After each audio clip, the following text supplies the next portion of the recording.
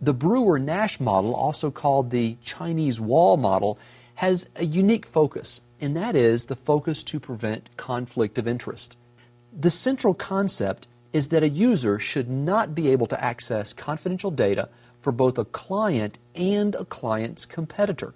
Now, if you think about that, where a user could access both types of information, both confidential data, that could cause a conflict of interest, and that is the focus of what the Chinese wall or the Brewer-Nash model is attempting to protect against.